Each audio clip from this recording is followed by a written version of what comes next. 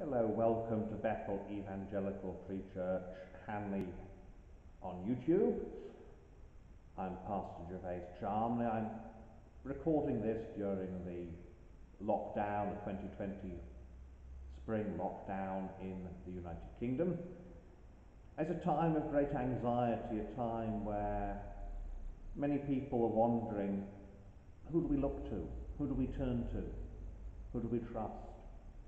And it's the place of the church in a time like this to say, look to God and remember that he is in charge. I want to read some verses from Revelation chapter 4, Revelation 4. Now, the book of Revelation is a wonderful book of the Bible, but it's one that's very difficult to understand unless you think of it properly, unless you remember that Revelation is not, first of all, a book about monsters, dragons, beasts, demons, the end of the world. It's primarily a book about the sovereignty of God. And so Revelation, the great vision that John has of things that must shortly come to pass, begins with a throne. After these things I looked, and behold, a door standing open in heaven. And the first voice which I heard was like a trumpet speaking with me, saying, Come up here, and I will show you things which must take place after this. Immediately I was in the Spirit, and behold, a throne set in heaven, and one upon the throne. And he who sat there was like a jasper and a sardius stone in appearance, and there was a rainbow around the throne in appearance like an emerald.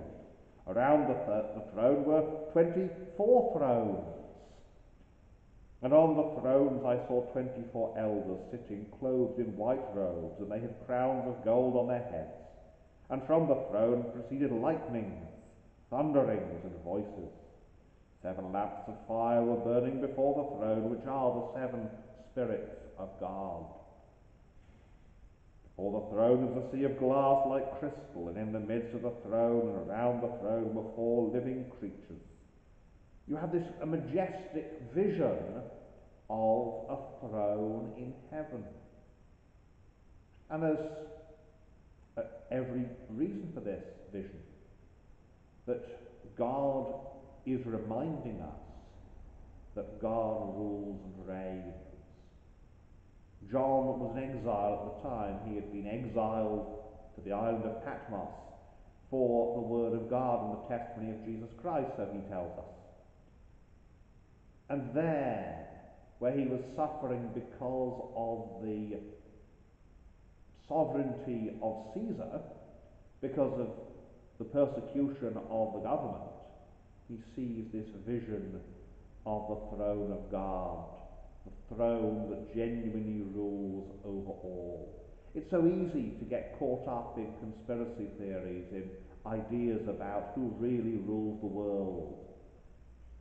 But the Bible gives us really no encouragement to get caught up in that sort of thing. Instead, the Bible tells us, no, what we need to remember is that there's one throne that controls the universe, and it's the throne of God.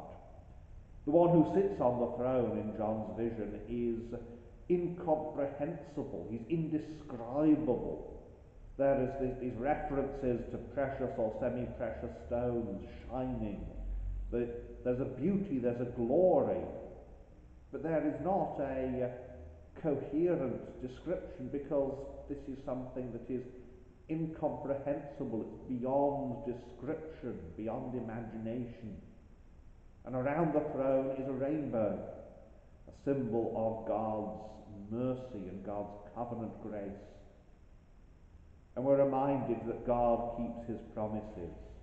And from the throne there are lightnings, thunderings, and voices all coming forth, because God is at work on his throne. God is not sitting back and letting the universe do its own thing. God is on the throne at work. He's sending forth his power. He's sending forth his word. He's sending forth his spirit. And so we're encouraged at this time. Keep on thinking about God. Keep on remembering that our God is still on the throne, and he will remember his own. Don't panic. Fear not, the Bible says many times. Fear not, because our God rules and reigns. And at this time, what a comfort it is, what a blessing, at this time of uncertainty concerning earthly things, leads to us refocusing ourselves on heavenly things and remembering our God rules and reigns. Well, thank you for watching, and may God help us to remember his rule and his reign. Amen.